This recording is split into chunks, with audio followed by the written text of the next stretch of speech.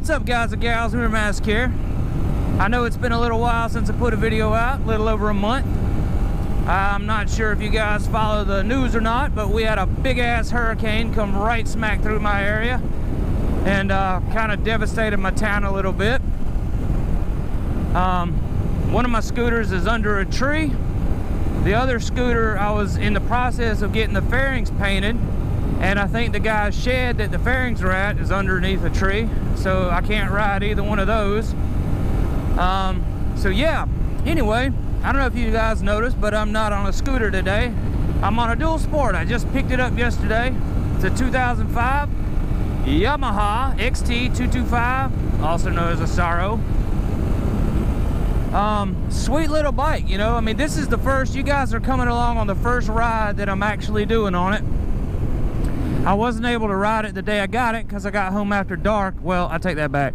I rode it off the ramp. That's as far as I rode it, and I parked it. But yeah, this is the first ride. We're taking it out today. We're gonna take it on a little spin around the country. It's the weekend, so I can't get a tag yet. So that's why we're out in the country, cruising around instead of in the town. But yeah, so far, I mean, you know, there's a little rust on it and everything. It's a 2005, but it handles pretty good, other than some minor rust.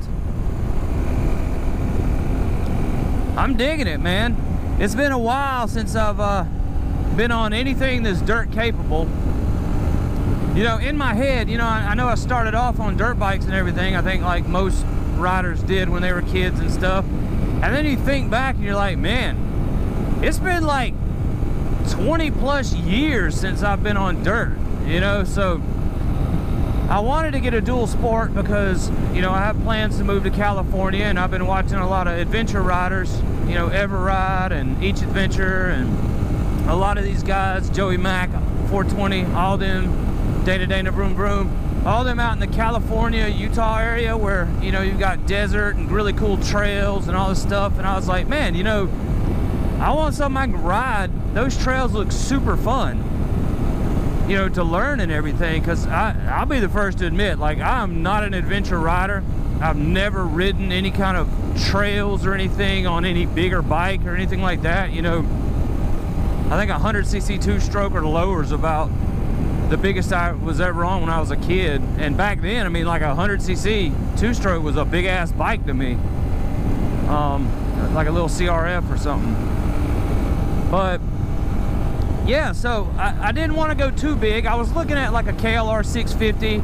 I was looking at, you know, a couple of the 400cc's, 350cc's, the DRZs and stuff and all that. But I decided, you know, I wanted something in the 200 to 250 range. I was looking at the TW200. I was looking at the well, I was looking at the WR250R, but I saw the price tag and I was like, holy crap, like, hell no. I'm not, you know, I don't want to pay $5 grand for a bike I'm just gonna dump over and over and over while I'm learning.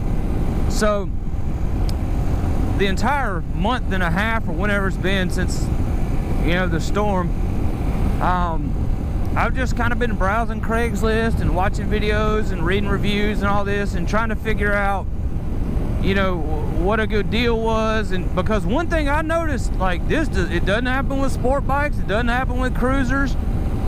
Dual sports hold their value.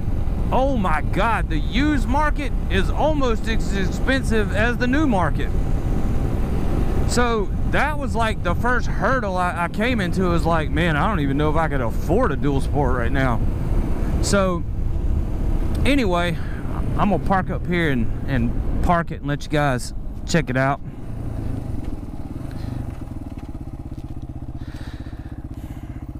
I'll do like a little walk around of it. I guess does it? Okay, yeah. I didn't know if I had a switch or something. Exhaust, I guess you guys couldn't hear. I was trying to, let me get where you can hear it. Exhaust sounds really good. I don't know if they did some kind of not aftermarket, but remove the baffles or something. I'm not sure, but I doubt it because this doesn't look like it's been opened. But yeah, I mean, it's in pretty decent shape. It's got, you know, 3,526 miles. He put brand new tires on it about 200 miles ago. These are, I don't know, these look like about maybe 30/70, maybe 30 off-road 70, but it came with the original set of tires that have about 3,000 miles on them, or 3,200 miles on them, and they still got some, you know, about a ½ inch of knob lift on them. That's the knobby set. This is the more street-oriented, I guess, enduro set he put on it. I was surprised that this little toolbox was still on there. Still got the manual and tools and everything in it. You know, it's a little scuffed up, but it was a dual sport, man. It's meant to be dropped. But I don't know. What do you guys think? I got it for 1,500 bucks. I talked them down from 1,600. 1,500, man, for a 2005. Not bad, with only, you know, 3,500 miles on it. Like I said, I mean, no tag to hide. I don't have it on there yet, but one thing I did, because I plan on painting all this stuff white, I went ahead and just power washed the Yamaha logo off of it. I'm gonna have to figure out how to get the stickers off. I want to put an aftermarket tank. That's like a 2.1 gallon tank. I want to put a 4.1 on it, and then get some racks for it, so I can put some roto packs on it. But yeah, I mean, I'm digging it. I mean, it's super clean. The engine looks really clean. Yeah, you can see it's been brushed up against some stuff here and there. It doesn't look like it's been dropped. It just looks like maybe it's been ran up against a tree or something. Suspension's pretty good on it. It's not adjustable. If you guys know anything about a Xt225, I can't adjust a preload or anything. Actually, what the hell? That does look like I can adjust a preload. Maybe I can on the front forks, but I can't on the rear. I don't know. I'll have to look that up. But yeah, I mean, that's it, man. I'm digging it. Tension on the chain's pretty good. I didn't really have to adjust anything. Let's get back to riding. Shut my face visor. Yeah, first gear is like a damn tractor, man. I was climbing shit on my property earlier. It's good for maybe 7 to 8 miles an hour. First gear is, and then you got to come out like that's a tractor gear. It's a 6-speed, so you know, first gear is not gonna be as wide as a 5-speed. I wish it had a little bit wider pegs on it. They're kind of, I don't know if you guys can see them, they're kind of narrow. They don't give you much of a platform to stand on, but I might have to get the weld-on type, because I couldn't, you know, leave in the comments if you guys know where I can get some foot pegs that fit this bike. You know, please let me know, because the only ones I could find are some weld-on ones. Everything else looks like it doesn't fit it. So that could be a little bit of a problem, you know, if I buy the wrong ones and try to make them work. You know, that shit could be unsafe, so I might end up having to get the weld-on ones. But yeah, like I was saying about the storm, yeah, it smashed one of my scooters, which I was trying to sell. I currently had it listed and everything. I had to take the ad off Craigslist. I mean, it's under a tree right now. Hopefully insurance will cover it, because I had it over at my dad's property, and I didn't have insurance on it because I took it off. I was selling it, so I was like, well, you know, it'll go, and he swore up and down, you know, it'll go under my homeowner's insurance. I was like, are you sure? And he's like, yeah, pretty sure. I was like, all right. So long story short, yeah, his insurance it didn't cover it. So I think I'm either gonna have to try to part it out or just scrap it. I don't know, because it ain't doing me any good. Anyway, that was part of my California money. I was gonna use that to buy a dual sport, but you know, things worked out for the best. I don't owe anything on this bike. It's all paid off, man. I just happen to have, you know, about $1,000 saved up, and I asked him, I said, you know, I know you wanting 16 for it, but you know, is there anything lower that you'll take that we can make this deal happen? And he said 15. I was like, all right, cool. Well, you know, I know where I can get 500 real quick. So I borrowed 500 from my dad, you know, because he kind of felt bad that my scooter got squished and nothing got covered. So he you know, gave me the 500, and I went and bought it that day that I made the deal on. I'd been looking at it. He had it listed for about 2 weeks. I guess he didn't get any bites or something at 1,600, but that's the weird thing about this area. See, you don't have a lot of dual sports that are listed. Oh, let's do handlebar test. Yeah, okay, they're stable. You don't have a lot of dual sports. They're up in North Georgia, around the Atlanta area, north of Atlanta. You have them down around the Jacksonville area. You have them up around Birmingham. You know, where there's mountainous areas and kind of beach areas is where you'll find the dual sports. You don't really find them in the deep, deep south. You find a bunch of cruisers and sport bikes.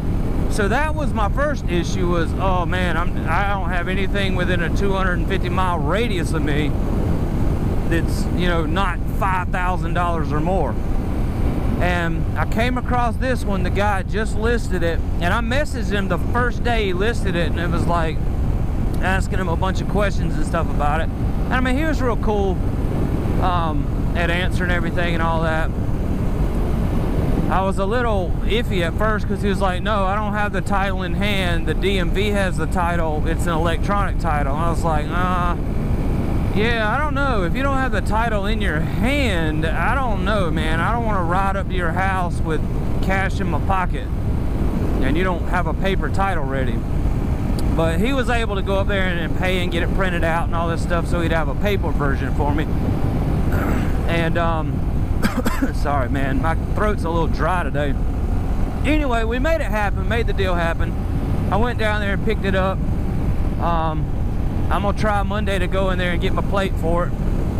I gotta pay the tax on it. Hope it's not a tremendous amount, because that's how Georgia has something called a tab tax, where when you buy a vehicle, you don't pay tax on it when you buy it.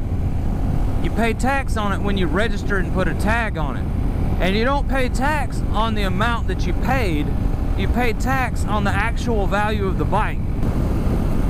If you guys remember on my scooter, my Vespa, I told you the story of how I got that.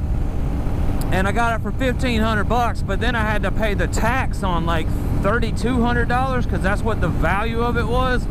So that was like the first time I found out about this new tax we have. So anyway, that kind of threw me for a loop. So I'm prepared for it this time. You know, I know the value of the bike is about what I paid for it, maybe a little less. It's around the $1,500 mark, so that's pretty sweet. So I only got to pay taxes on what I actually paid, basically, instead of like some surprise thing. Nope, it's worth $5 grand. You got to pay 6% or 7% on $5 grand. Screw that. I'm gonna cut through this dirt road right here, because this takes me back to my road. I've not actually taken this thing on dirt yet. I'm a little kind of like iffy about it, to be honest.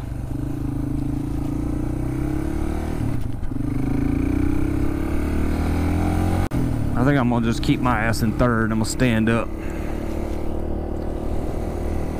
Yeah, this sucks, man. I wish I had some bigger pegs. Standing up on this kind of is iffy.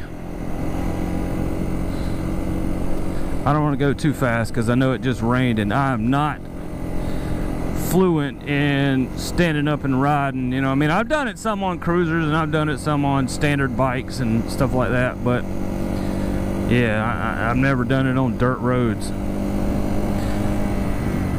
But I know that I need to be getting used to standing up. That's what everyone says. Like, if you're gonna get into adventure riding, you need to get used to standing up and riding. So that's what I'm trying to do here. I got my weight over my gas tank. That's not too bad. Of course, it's not bad. It's not rough either, like the terrain. But yeah, dude, I can definitely tell I need some handlebars. I need some handlebar risers. I want to get some bark busters because I know I'm gonna bust my ass on this shit. Might bust my ass today, I don't know. But I don't really really know of any trails around here. I used to know a bunch of them back when we had kind of a group of people we all went to school with, and they all had like four-wheelers and everything, and you know, we used to have all these trails around here. Of course, I don't even know if this, oh, well, there's power lines, shit. I don't even know if, god damn, there's power lines all over this road. I didn't even see them. Good thing I didn't ride over them, man. That could have tangled up and I'd have high-sided right over the front of this motherfucker. I'd just be laying in the dirt.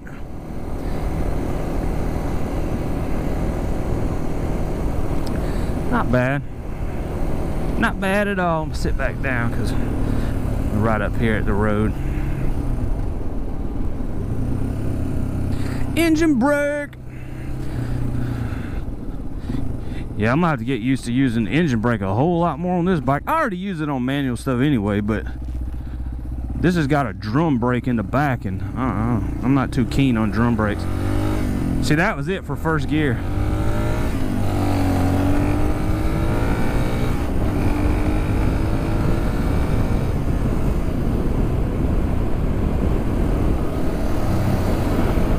Went ahead and just skipped fifth and went to sixth. Oh, this dog fucking chases me every damn time, man. I gotta get me some room. Whoop, later. Oh, he didn't chase me that time. I think it got used to it. Or maybe this bike's just a lot louder than the scooter, so maybe he was like, I don't know about that.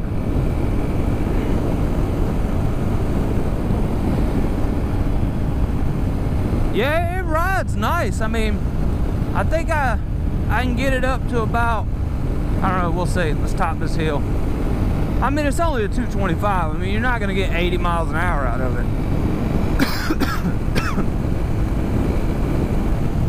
Yeah, I'm up a little past 60. I still got some throttle to go. I don't like to ring it out, though. But we'll do a speed run test. I mean, it's broken in. It's at 3,500 miles. Yeah, look, we're up at 65. We're past 65. We're getting up around 70. Damn, this bike's riding out. Yeah, we're at about maybe 68. I'm gonna ease it on back though. This shit is rough. The wind, I mean, like, it's like no wind guard at all. But you guys know what this means. I gotta get new gear. And that shit's expensive anytime you gotta get new gear. Because, I mean, you know, street helmet's great, but I don't have a peak on this helmet. And, you know, I would like to have a peak because, you know, it does more than just shade from the sun. I mean, you know, peaks, you can dip your head down and move branches out of the way and keep them from hitting you in the face, or the goggles or the shield. You know, if you get a full face, I mean, yeah, a full face with a shield on it and still has, you know, a peak. You can use the peak to dip down and move shit out of the way. You know, it's good at blocking the sun, which is important because when you're on the street, you know, contrast doesn't matter as much as it does when you're on the dirt. And what do I mean by, you know, things affecting contrast? Well, look at it this way. When you're riding on the street and the sun's out and the sun hits you, you know, coming in from the top of your helmet, it can take away your ability to judge contrast, you know, minor contrast, which is a huge deal. It's not such a huge deal on the street, but it is a big deal on the dirt. You need that contrast, because that contrast is what helps you figure out, oh, fuck it, I'm on a dual sport. What am I doing? That contrast, see, like if I was riding this and I couldn't see contrast, I wouldn't be able to see potholes or dips or ruts or whoops or anything like that. You know, it'd be hard to judge them. So that's why a peak's important. That's why, you know, if you're riding an adventure bike or a dual sport, you want to get a helmet with a peak on it to block that sun so you can see full contrast so you don't fuck up. On the street, you don't really need it because everything's mainly flat.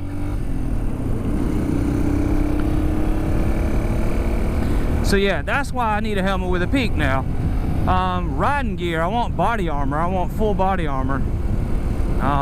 You know, knee guards, the whole chest protector and everything like that. I gotta get some riding boots. I mean, I have, you know, good boots, but these are street boots. You don't want to wear this shit on the dirt. They don't have the proper, you know, they don't have ankle support, crush protection. They don't have, you know, a lip around the top to keep dirt and crap, dust from getting in there. They don't have shin guards on them. You know, they're not built for trail and off-road stuff. So I want to get a set of that. I think for full-on like a riding gear, you know, like a set, a jacket and pants, I don't think I'm getting that just yet. I think I'll be fine with the body armor because I don't do a whole lot of trail riding, but I want to get into it. But seeing as how I'm new to trail riding and everything, you know, I don't want to go overboard with the gear when I'm not quite sure what I need. You see what I'm saying? So I just want to get, you know, a basic full set of gear. I want to get the full, you know, the mesh, you know, the body armor shirt. I can't think of what they're called. I just call it full body armor shirt. And then, you know, wear a jersey or a jacket or something over that. But that, you know, that gives you armor all the way down your arm and everything. And it comes with a set of shorts with hip protectors and tailbone protectors and all that stuff. And it comes with knee guards, you know, like knee protectors. And I'm gonna get a set of boots, because boots and helmet and gloves to me are probably some of the most necessary gear that you could possibly get. Like you have to have that shit. Standing up again. We'll ride out. Look at some of this damage that happened here. This is my driveway. This thing had like 3 trees down in it, right up there at the front, and we kind of got them pushed out to the side and cut up a little bit. But some of this stuff, you need some big ass equipment to get.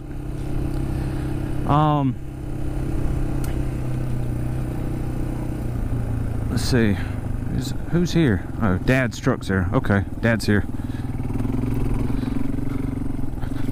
I thought it was it. He must be here from church. I don't know. But they brought a pod over here.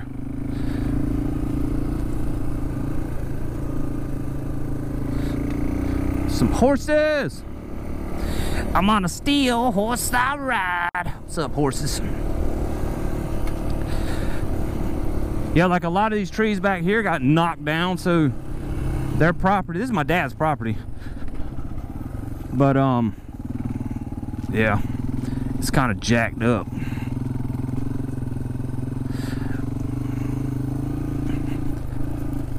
Dude, that's weird, man. I just naturally threw my leg out. Like muscle memory from when I was little. I shifted my weight, my ass, and I threw my leg out. See, I remember in a little bit. We used to have, over here on this property right here, we used to have some trails that we did for our four-wheelers when we were little. And I'm sure they're still there, but there's probably a bunch of rattlesnakes. Well, I don't know about this time of year, but there might be. But they were like peanut hull jumps, essentially. They weren't, I wouldn't call them whoops. Like this shit right here is like whoops. The suspension on this isn't bad, but I'll tell you what, you can definitely tell it's not like a high-grade suspension. And I wish I could adjust the preload a little bit, but it is what it is. Yeah, see, I can't stand all the way up. I gotta bend my knees just a lot more than I'd like to, simply because my handlebars are so low. I need to put some risers on them. But I want to put maybe some pro tapers or something with a little bit better bend on them, and then maybe stick some risers on it or something. I don't know.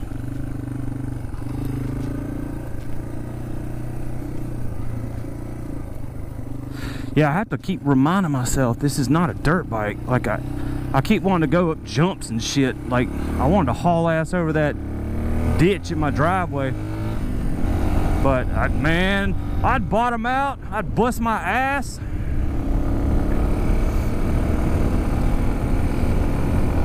But yeah, man, this thing actually, it's surprising how well it lugs in first gear. Like I wasn't expecting it. You know, in videos and stuff, people are like, man, this thing's like a mountain goat, man. This thing will go. Don't you chase me. And it's the truth, man. It'll go. It'll just chug along in first gear. I mean, you know, I thought it would stall and all this stuff. Let's see, let's get it down into first now. Yeah, it's just chugging along. That's at idle.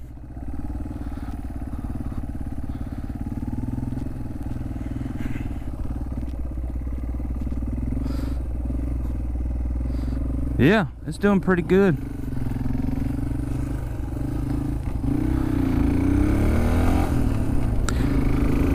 Man, I'm like the king at like jumping gears, dude. I usually don't hit third and I don't hit fifth.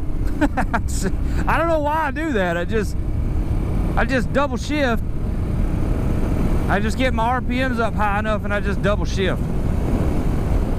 That dog's actually chilled out today, man.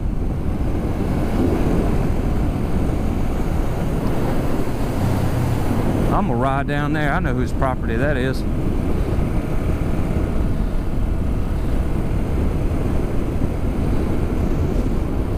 I'm gonna turn around up here.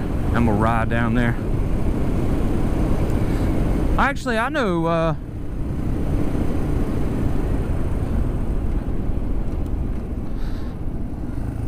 excuse me while I turn around.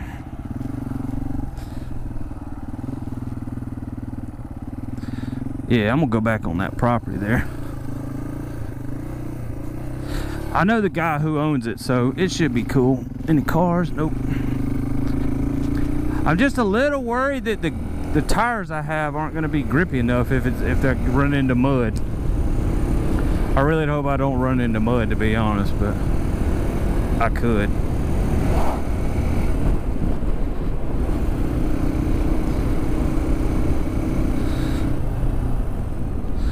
Oh, dude, I gotta remember, I don't have a tag. I'm getting too comfortable on the road here.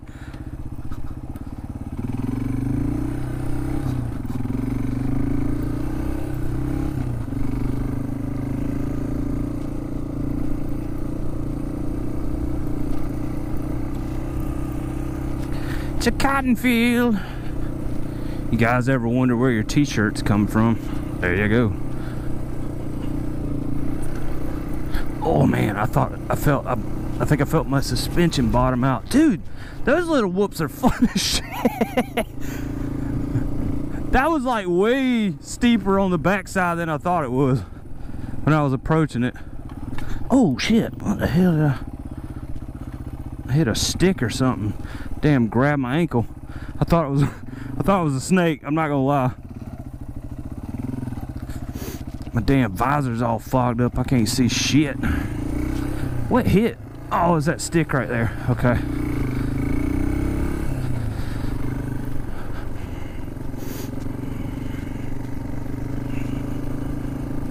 Yeah, I definitely need bigger pegs, man. I can feel this shit.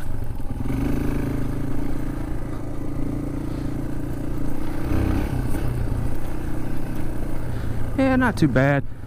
I could definitely tell I would bottom this motherfucker out though if I hit a big jump. If I got, you know, anything over a foot of air, I would be bottomed out when I hit the ground. I can tell it already. That's all right though. I mean, you know, that ain't what it's meant for. It can jump if you have to, but it's not exactly designed to jump. So,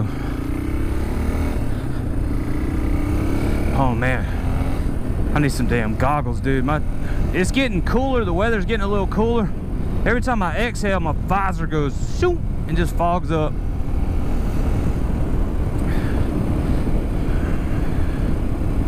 That's another reason to get, you know, a dual sport or off-road or adventure helmet, whatever you want to call it.